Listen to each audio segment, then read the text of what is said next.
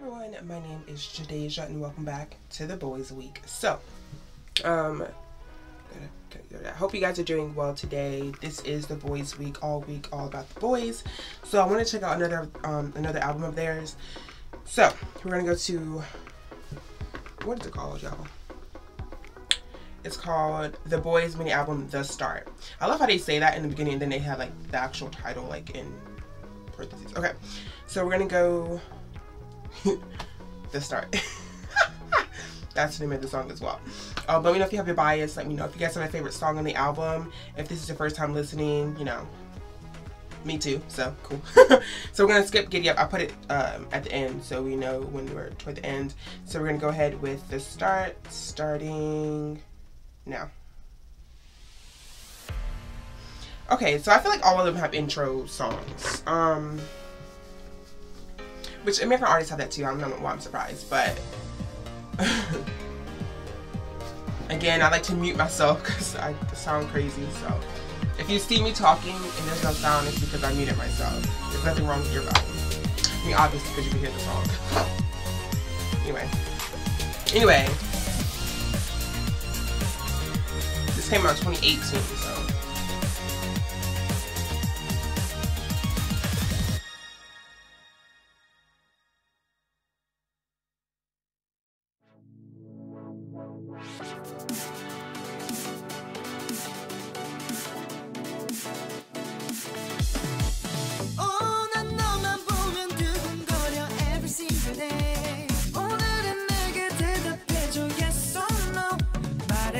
원하는 걸 뭐해 지금 빨리 해서 믿나 친구로는 이제 그만 너 지금 that's over Only to your love 내 고백은 over You're my lover 보여줘 네 맘 I just want you 지금부터 넌 내 muse 내 심장에 나 abuse 내 맘이 걷다면 text me back If you just give it 기다릴게 나 영원 넌 내게 only one I want you to text me back Text me back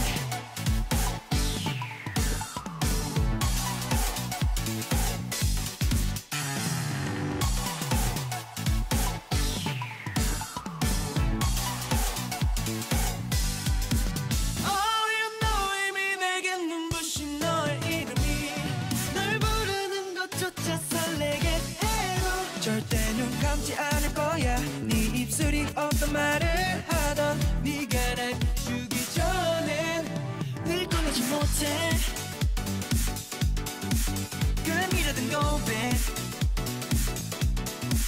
내 하루는 이제 빈틈없이 너로 가득 차 I just want you 지금부터 넌 내 muse 내 심장에 나 abuse 내 맘이 걷다면 text me back If you just give it 기다릴게 나 영원 넌 내게 only one I want you to text me back Text me back 숨속에 살아가는 내 품 안에 쏟은 한여름 밤의 꿈처럼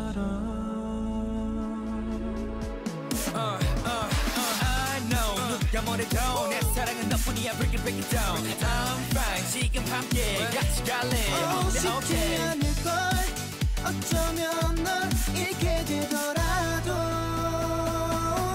괜찮아 지금부터 넌 내 muse 내 심장에 나 abuse 내 맘이 걷다면 text me back If you just give it 기다릴게 나 영원 넌 내게 only one I want you to text me back I want you to text me back 지금부터 넌 내 muse 내 심장에 나 abuse 내 맘이 걷다면 text me back If you just give it 기다릴게 나 영원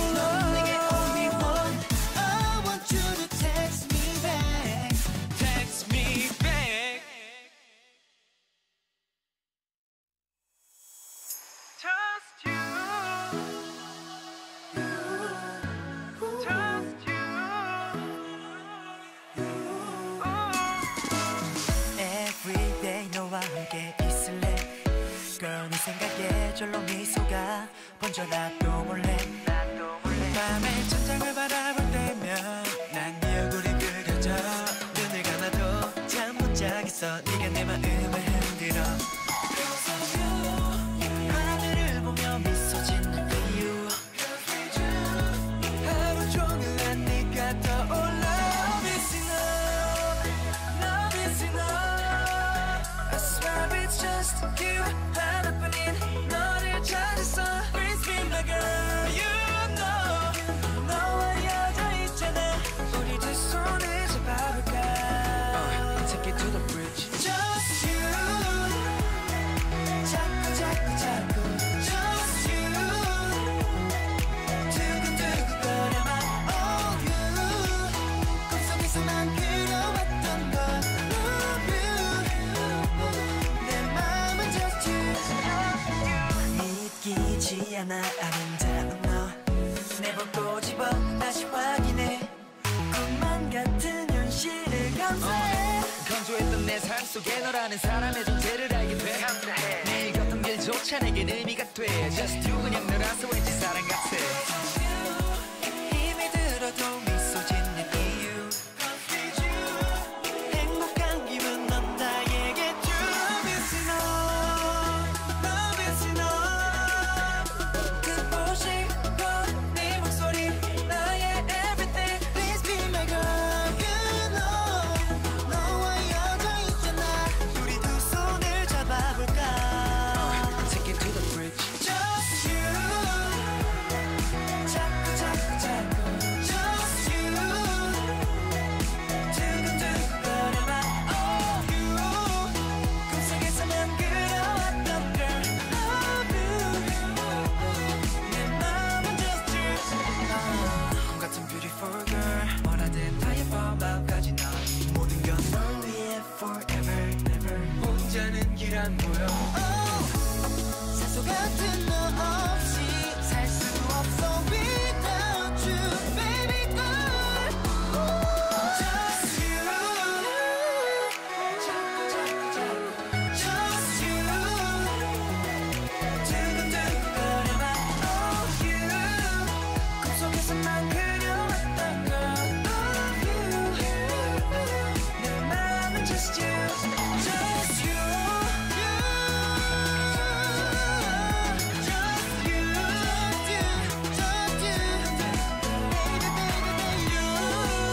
꿈속에서만 그려왔던 걸 Love you 내게 너뿐이야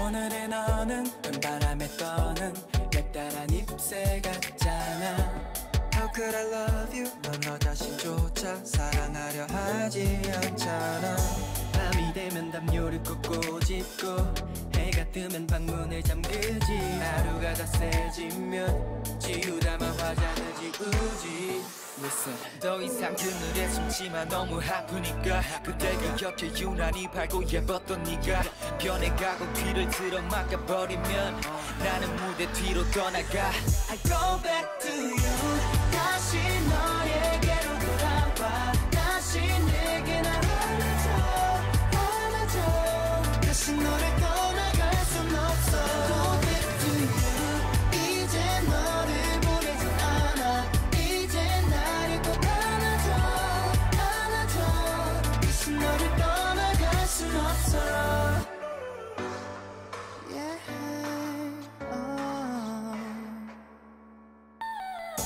새봄이 오듯 네 겨울은 녹은 눈물로 날 마주쳤잖아 얼굴이 망설여 두 팔이 벌려 널 안아주면 무너질까봐 I know we'll be together right 말 안 해도 알아 너 역시 나에게로 와 나를 끌어안아 끌어안아줄게 무게 자석처럼 나를 당겨 밀어내려 해도 발에 힘이 풀린다면 그대로 잡아 내 손을 쓰러지지만 날 믿는다면 I go back to you 다시 너에게로 돌아와 다시 내게 날 안아줘 안아줘 다시 너를 떠나갈 순 없어 Go back to you 이제 너를 보내지 않아 이제 나를 꼭 안아줘 안아줘 다시 너를 떠나갈 순 없어 고요한 만남은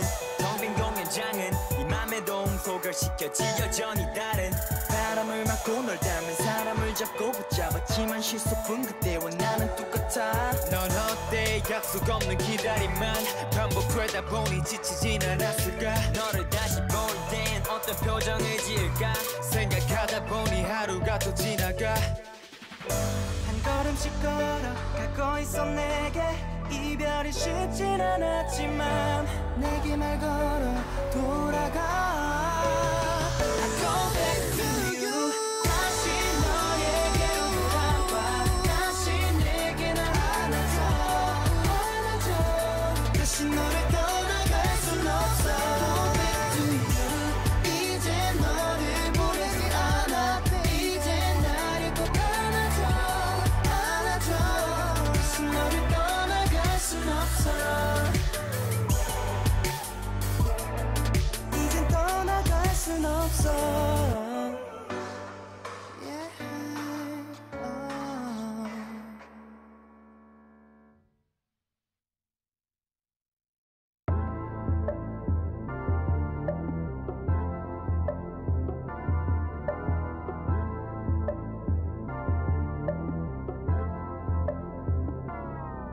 얼마나 더 가야 돼 어딘데 넌 이쯤이면 알 텐데 왜 자꾸 도망가려 해 뭐가 두려워 시작을 못해 날 한번 믿어봐 뻔하지만 난 다를 거야 난 본 적 없던 행복을 줄 테니까 날 보내고 내고 내일 내 모든 게 널 위해 준비된 사랑 같아 내 손 잡아 가자 나만 믿고 따라와 I'm going up 날 데려가 놀라지 마 It's a paradise 더 보여줄 게 많아 더 새로운 게 많아 더 잡아 한번 날 믿어봐봐 눈치 따윈 안 봐도 돼 신경 꺼봐 모두 너를 닮고 싶어 부러워해 아직도 못 믿겠다면 보여줄게 두 눈을 감고 느껴봐 너만을 위해 뛰는 나의 맘 난 버스 조금 흔들린 눈동자 점점 궁금해하고 있어 넌 알고 있어 넌 나를 만나 행복해질 거란 걸 나도 알아 너도 알아 난 원하고 있던 건 우연일 뿐이란 걸내 손 잡아 가자 절대 이 손 안 놓쳐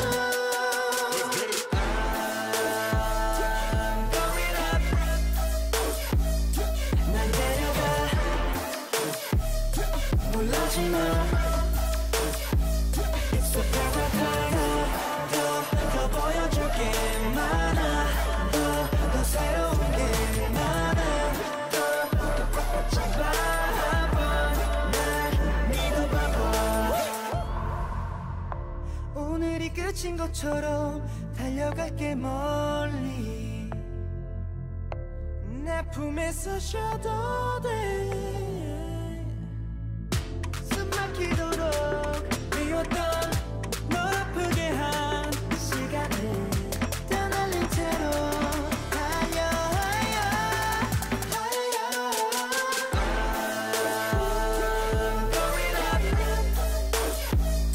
날 데려가 놀라지 마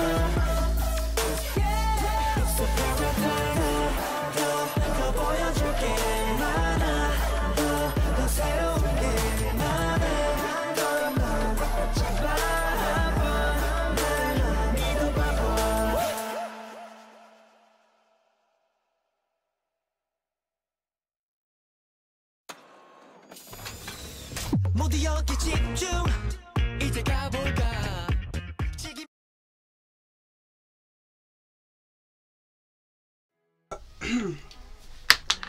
Alrighty guys, alrighty. So yes, that was the start by the Boyz.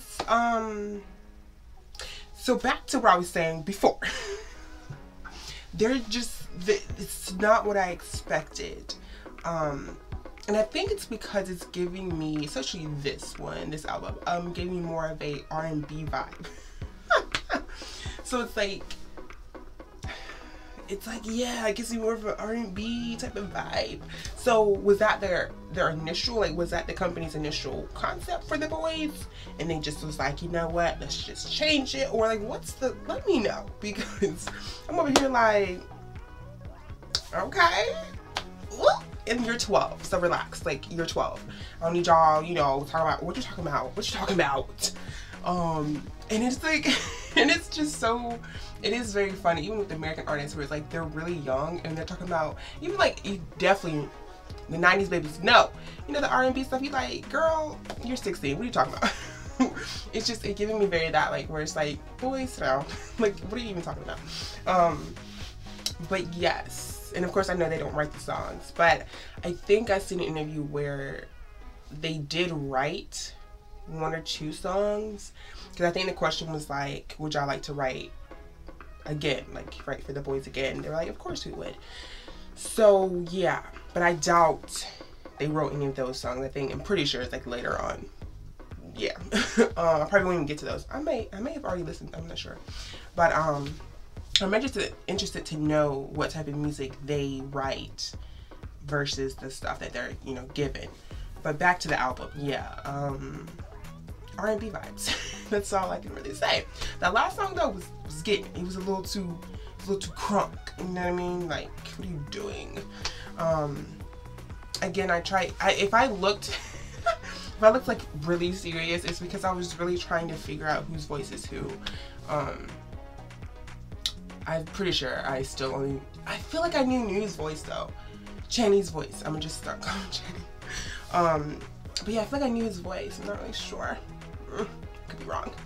I was listening for my husband, but no, I don't know. And then Jacob doesn't sound like how he's speaking, and I don't really remember his singing voice that much. I mean, it's a lot of groups in my head right now, guys. But we got all week to, you know, relearn their voices. I'm excited. Are you excited? Be sure to like, comment, subscribe, and I'll see you guys in my next video. Dubbies! Bye!